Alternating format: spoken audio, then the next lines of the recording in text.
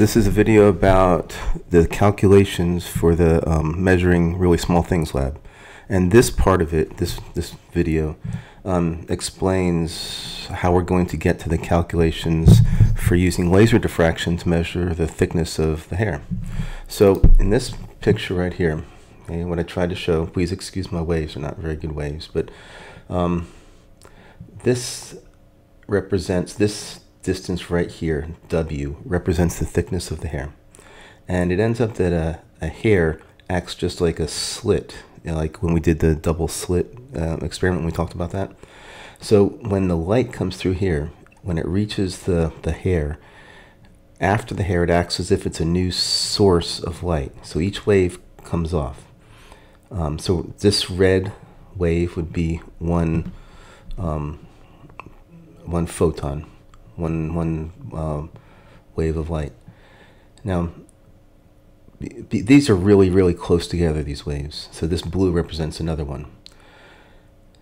These waves are so close together that they interact with each other. There's constructive and destructive interference. Now, first of all, for destructive interference, the peaks and the troughs line up, and the crests line up. The peaks and the troughs. So this is what two waves would look like if they were undergoing destructive interference. And when that's going to happen is when they're like this. Now, if the thickness of the hair, W is what we call it, okay, is such that a wave that starts right down here is in phase with the wave up here, then a wave that's halfway down, half of W, will be exactly out of phase, and we'll get this condition. So what we need, okay, is the condition for a wave on one side of the hair and then the other side of the hair being in phase. Peaks line up, troughs line up. That condition is W sine theta is equal to some integral multiple of the wavelength n. I'll get to that. So let's look at these triangles right here. So this first triangle, it's a really small triangle, and theta, this angle, and it's hard to see, theta is the angle that right in here.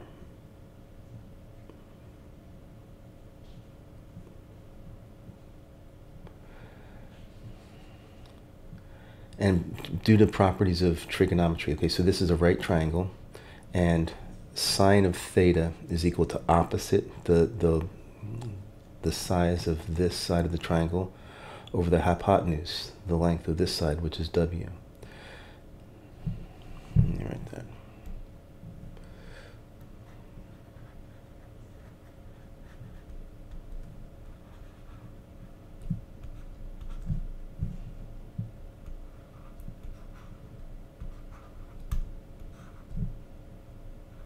Opposite over hypotenuse, but I'll write W because in our triangle W is the hypotenuse, which means if we take sine of theta times W,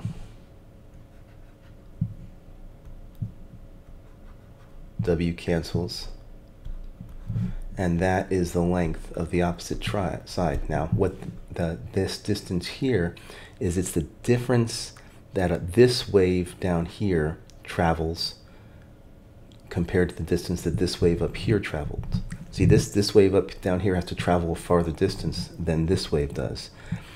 And if that distance that the second wave down here has to travel is one wavelength farther, remember lambda is the wavelength of the light, then what happens is the wave up here and the wave that I didn't draw down here would be exactly in phase, which means that a wave halfway through W would be exactly out of phase.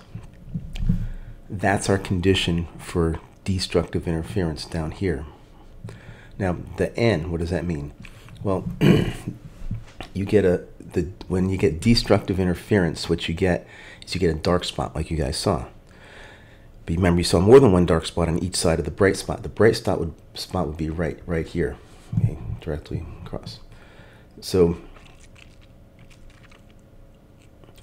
when you talk about the first spot, N is just 1. So for you guys, n is either 1 or 2. It's 1 for the y that you measured for the first spot, so we call that y1. When you measure the second dark spot up here, the distance from the middle of the bright spot to the middle of the second dark spot, that would be y2, and n would be equal to 2 for you. Okay, so that's how we get this w sine theta equals n times lambda. You're going to get destructive interference showing up on the wall anytime the thickness of the hair w times the sine of the angle theta here is equal to some integer 1, 2, 3, 4, etc. times the wavelength of the light. So you're going to get different angles for different, different thetas for different n's. So we're only concerned with n equals 1, n equals to 2. Let's stop there.